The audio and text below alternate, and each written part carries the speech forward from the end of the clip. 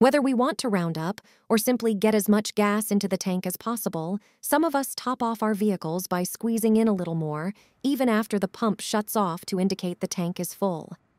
Can adding that extra bit of fuel damage components in your car's fuel system? According to one mechanic, there's a lot more going on in a car's fuel tank than just a tank.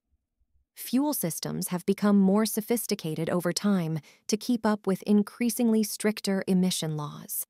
Topping off could damage the onboard refueling vapor recovery system, a charcoal canister that collects potentially harmful fuel vapor during the refueling process and then absorbs it using activated carbon. This system helps reduce hydrocarbon emissions by about 95% during refueling. Adding more fuel after the gas pump clicks off can damage the charcoal canister by saturating it with fuel and cause the check engine light to illuminate.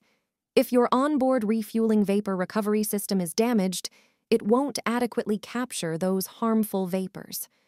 The system typically lasts the lifetime of a car, but topping off could lead to an avoidable repair that could cost hundreds of dollars.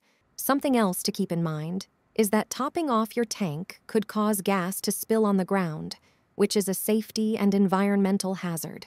The bottom line is that topping off your car is dangerous to you and your car and may cause problems. Your best bet is to stop pumping when the fuel pump clicks off. Thanks for watching. Please click subscribe and give us a thumbs up. See you next time.